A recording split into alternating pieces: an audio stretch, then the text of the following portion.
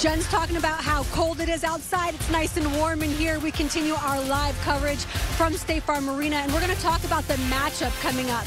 Those first two times when these guys faced off, it wasn't pretty for the Hawks. The third time could be the charm. Welcome into State Farm Arena. The Hawks hosting the Pacers tonight. That game starts at 7:30 on Peachtree TV and right here on Atlanta News First.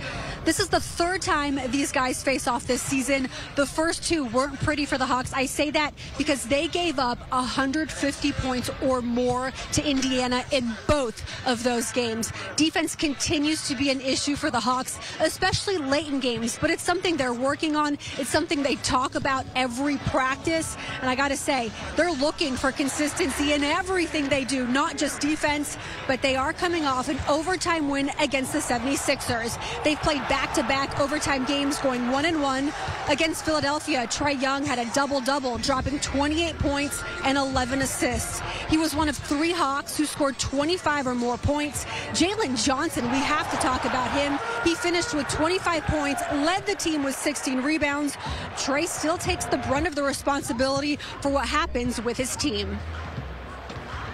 I definitely take a big responsibility for it. I don't put 100% of it on me, of course, but I definitely put more than half of it on me because I am on the court, and I feel like whoever I am out there with, I feel like I can make it work. And even our team this year, I feel like we've lost a lot of close games that could have easily been our way, and I feel like there's times that I could have been better and helped our team, and maybe we could have more wins here and there. So I'm always going to take responsibility for our team's record and what's going on with our team. So as much as the Hawks have struggled against the Pacers defensively this season, in the last 5 games, the Pacers have allowed at least 130 points or more to 2 of 5 of those opponents. So they're struggling on defense as well. If you like offense, tonight is your night.